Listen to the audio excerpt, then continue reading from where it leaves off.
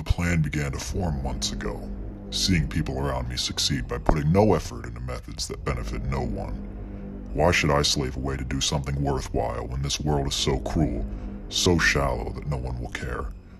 You spend enough time watching others float their way to success by doing nothing, it's enough to make any man cave to the system. I'm over it. If you can't beat them, it's time to get good at the game they created. Show them how their own medicine tastes. The guy at the liquor store looks at me weird every day now. I'll have to find another one to start going to. The other products I had to come across are inconspicuous enough. No problems there. Things are coming together now, and there won't be any stopping me once I've started. They'll know my name soon, even if they don't know my face.